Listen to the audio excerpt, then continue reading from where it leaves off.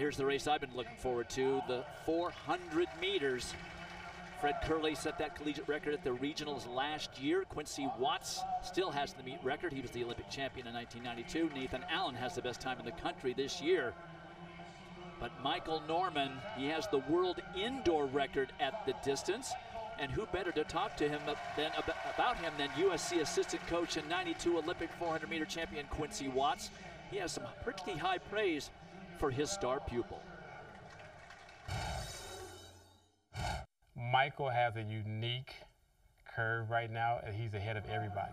It doesn't mean he's better than them all. It's just the things that he has a little bit of everybody. He has Michael Johnson's speed, he has the stamina and the strength of a Butch Reynolds. And he has the endurance of Wade. So I think right now at this particular young age, the kid is only a sophomore in college. I think at this particular age, he has more tools than all the past quarter milers, and I think that's what makes him special. Dan, the thing that disappoints me about this weather today is this race. I think we would really see something special. I'm not saying we're not going to, but these conditions are not ideal for great 400-meter running. Well, here's a young man who wants to take it to Michael Norman. He said, Nathan Allen from Auburn, he said he was a bit tired after running 2 400s on Wednesday. See if he can recover and put in a good effort here in the finals. Auburn Tigers have 2 finalists here. Watch for Akeem Bloomfield also in lane 5. So Norman in 4, Bloomfield in 5, Allen in 6. The good news is there's no wind to speak of really in this race.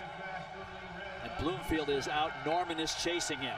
Couldn't have been a better lane draw for Michael Norman than to have Akeem Bloomfield right outside of him. Well, I think that fast start by Bloomfield, though, just does nothing but just tow Michael Norman around.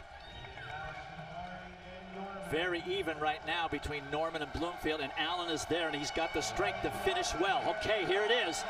Michael Norman on the inside in 4th, now past Akeem Bloomfield. It's going to be Michael Norman. Now it's a matter of looking at the clock. Auburn's going to go 2-3. It's Norman, Bloomfield, and Allen. 43-62, now 61. He breaks Fred Kerley's 1-year-old collegiate record.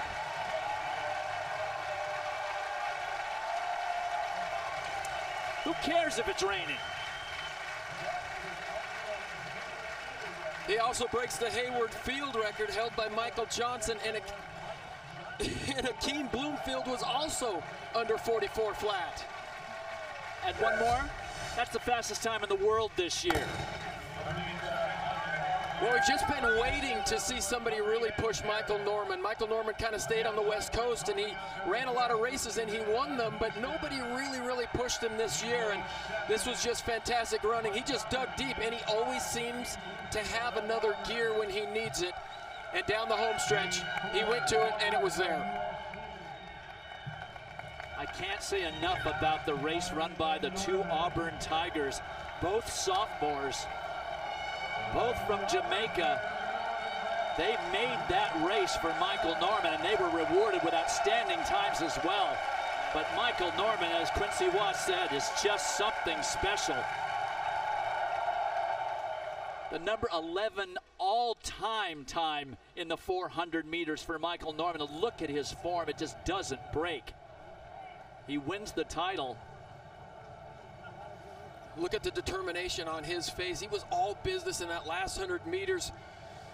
God, he just has another gear that nobody else has. And for the effort, Akeem Bloomfield also rewarded with a spectacular time of 43.94, a huge personal best, and Nathan Allen in 3rd at 44.13. That's a spectacular collegiate 400-meter race, maybe the best ever, as we go downstairs to John. All right, thank you, Dwight. Michael replaces Michael Johnson as the fastest ever made one lap around here at Hayward Field. Fred Kerley, get out, you're done too. You take us around that lap. You know, I think I was very calm, controlled, and composed throughout the whole race. I knew Akeem Bloomfield, great, strong runner, especially the first 200, so I knew I couldn't let him get too far away from me. So I kept close contact, and him and Nathan Allen really pulled me through the second turn, and I just had to come home strong, and I heard Coach Kerley yelling, trust your fitness and go, and I just went for it.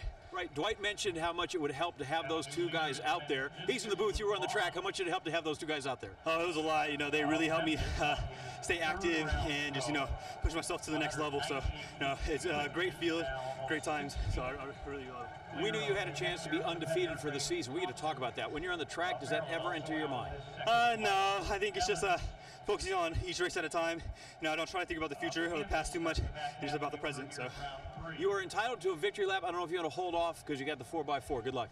Oh yeah, definitely going to go to cool down. All right, congratulations to that young man. A huge future in front of him, and presently not bad either. The world leader at the 400-meter distance and the NCAA champion. Well, there was a